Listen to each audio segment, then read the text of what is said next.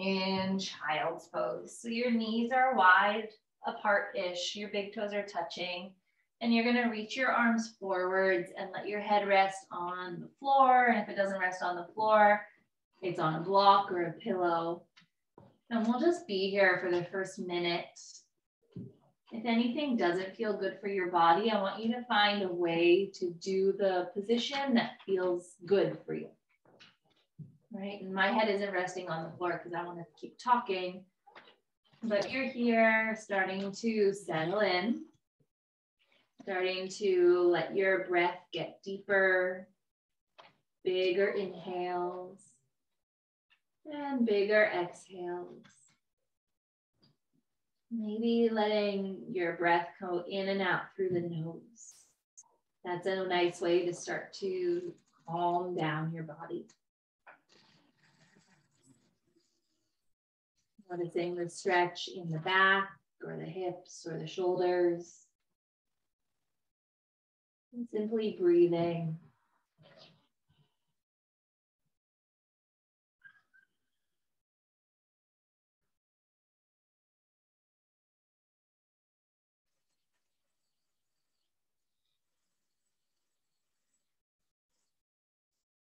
And then make your way up to all fours. Shoulders over wrists, hips over knees. And we'll find a cat-cow. So inhaling to arch the spine. Exhaling to round.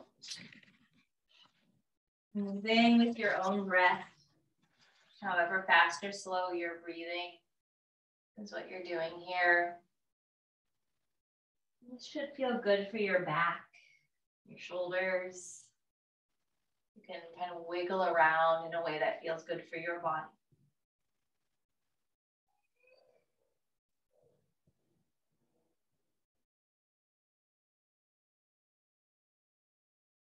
Good. Last one, inhaling into that back bend. Exhaling into the forward bend. And then come to a straight spine. Feel that the hands are pushing the floor away. Let your fingers be spreading wide apart. Good. And we'll inhale the right leg and left arm up off of the floor. And on an exhale, round your back and try to touch your elbow to your knee. So it's a balance. And we'll keep doing that. Inhale, reach your arm and leg out. On an exhale, round the back. Try and tuck them under you. A few more like that.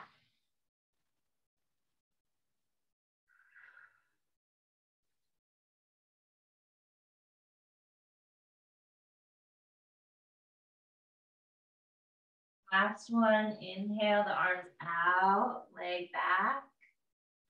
Good. And then hand down, knee down. We'll go to the other side. Inhale, right arm, left leg out. Exhale, round to touch. Keep going, finding your balance. Continuing to breathe in and out through your nose if you don't have too stuffy of a nose today.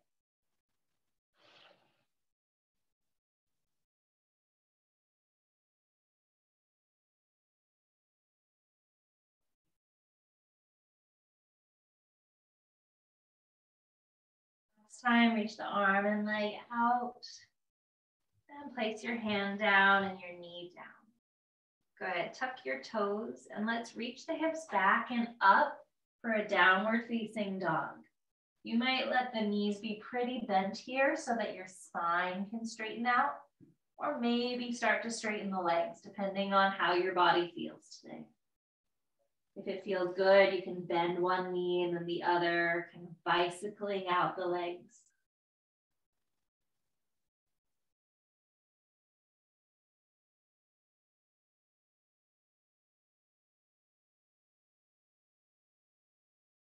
And then come forwards to plank. You might need to lower your knees to the floor or keep your legs straight and start to bend your elbows as you lower your torso all the way down to the floor. Your hands are by your sides. Think of pulling the floor back behind you as you lift your heart forwards, look forwards. Little baby cobra. On an exhale, lower back down. Tuck your toes, your knees can stay on the floor or lift them off. Push up into plank and back into downward facing dog. And let's do that once more. Inhale forwards to plank. Exhale, lower down. Knees could come down to the floor for that. Inhale, baby cobra. Lift the heart forwards, little back bend. Exhale, lower the head down. Tuck the toes, press up, plank. And downward facing dog. Good. On an inhale, reach the right leg back and up off of the floor like a split. Exhale, step the right foot forwards, coming into a lunge. We're gonna keep our fingertips touching the floor. Back leg is lifted up, or back knee is lifted up off of the floor. Good. Just pause here. Think of reaching the top of the head forwards as you press the back heel back. Can you keep everything the same except float the fingertips off of the floor so your legs are doing all of the work? And then maybe reach your arms back behind you, trying to poke your fingertips in the wall behind you. This might be enough, or if you want to make it a little bit more difficult, reach the arms forwards and then up alongside the ears. Oh, that's a lot more work for your back. Good. And then spin the back heel down to the floor and bring your torso up so you're in warrior two. Front knee is bent, arms are out wide. Very nice. Good. We'll reverse our warrior. My left hand comes down to my left leg. My right arm reaches up and over, side bend. And then back to warrior two. Try that again. Reverse your warrior. And warrior two. Last time, reverse. Warrior two. Straighten the front leg and tip over into triangle pose. You can have your right hand at your right knee or shin or ankle or the floor, wherever you get to. Maybe turning your head to look up towards the top fingertips.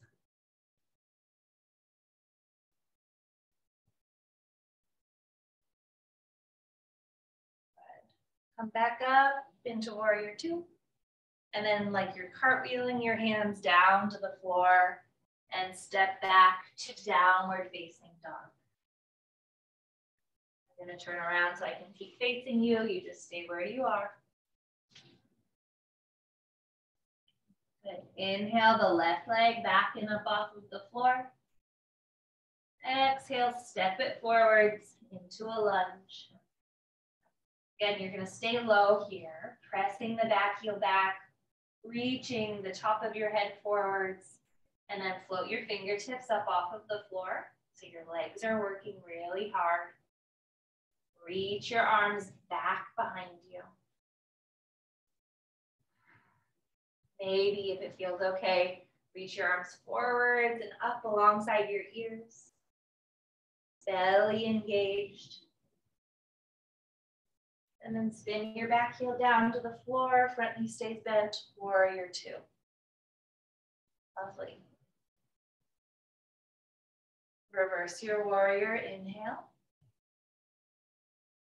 Exhale, warrior two. Reverse the warrior. Warrior two. Last time.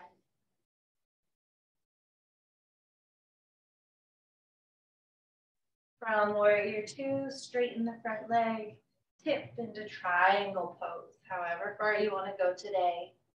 Feeling the stretch through the back of the front leg, probably the inner thigh.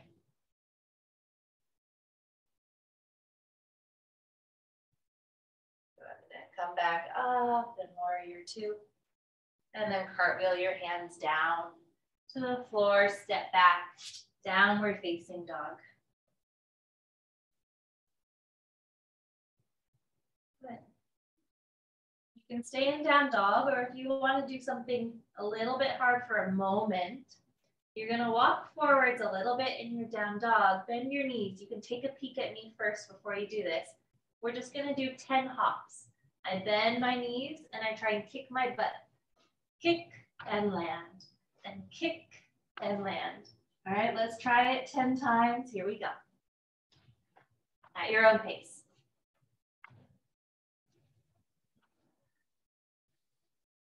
Or maybe 5. You see what's doable for you. Good. Oh, 10's a lot. I'm tired.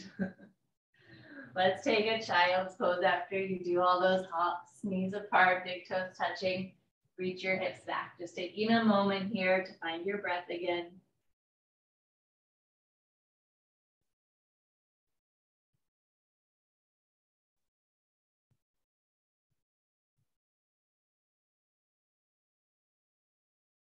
And then come back up, press back, downward dog. Slowly walking forwards, hands come towards, or feet come towards your hands. The knees can be bent here. And let's catch our elbows, let your head hang down. If it feels good, you can sway from side to side.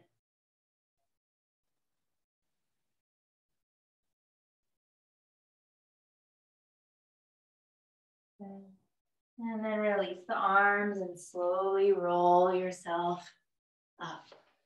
Good. Let's come to standing and mountain pose. Arms are reaching down, head is reaching up. Transition your weight to one leg, and you can have the other foot just toes on the ground for tree pose if that's where you are today. Or you can put that foot as high up on your leg as feels good for you. Hands rest in front of the heart. Find something ahead of you to focus on to help your balance. I always think it's fun to try a really long blink. So you're closing your eyes for a few breaths. See how that goes. If that's not fun at all, don't try it.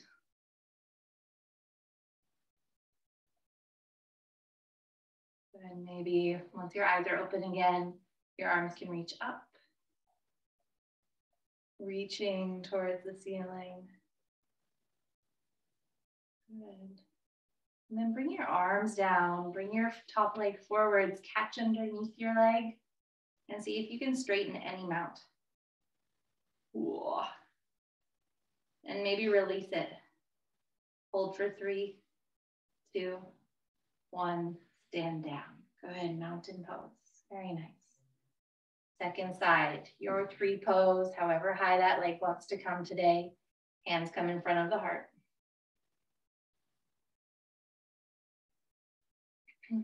Feel your chest is really broad, like you're shining your heart forwards. Again, you might add a slow blink in to challenge your balance. When you want to, and your eyes are open again, the arms can reach up. Good. And then bring them down, catch under the left leg. Straighten the leg any amount that you can, and then see if you can hold it for 3. Good, 2, 1, stand down. Good, we'll come into chair pose. I'll just show from the side. Sitting down, reaching your arms up alongside your ears. This is a wonderful strengthener for your legs.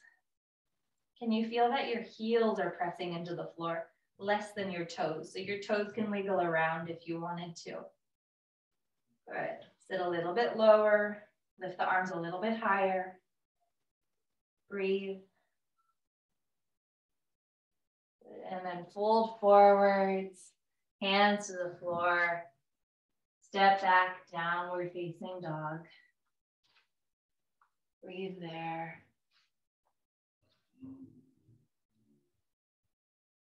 And then lower your knees to the floor and let's come to a seated position.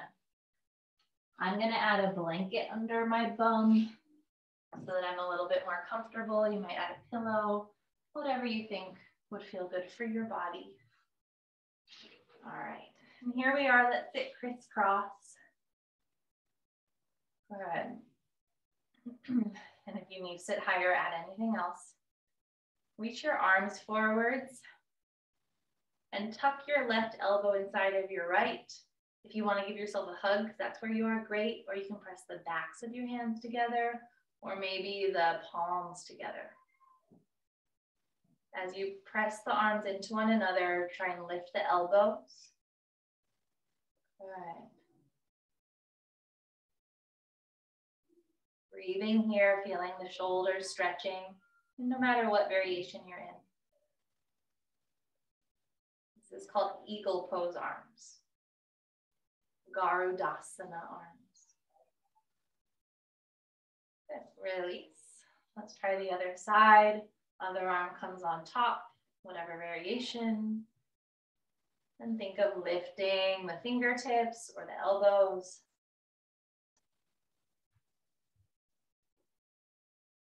Deep breaths.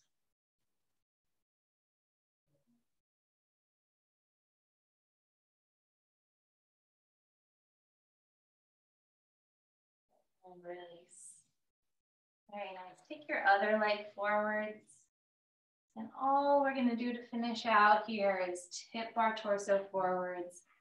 And maybe you can let your elbows rest on the ground or your head rests on the ground. Let me tip my camera so you can see a little bit better if you need to.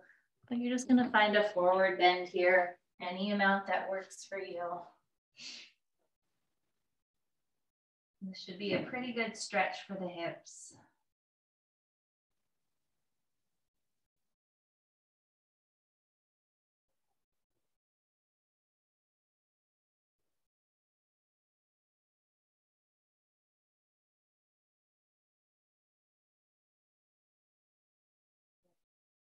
Up, and just so you don't walk out of here with one side stretched, let's put the other leg in front one more time and lean forwards one last time.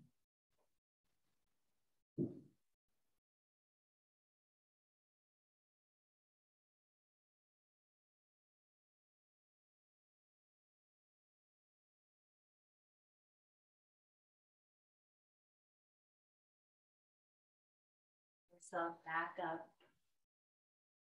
Let's inhale the arms out to the side and up. Look up. And on an exhale, you can bring your hands down in front of your heart. One more time, reach your arms out and up. Big inhale. Exhale, hands down through the center. Good. And you can wiggle it out. And that's all the yoga we're going to do today.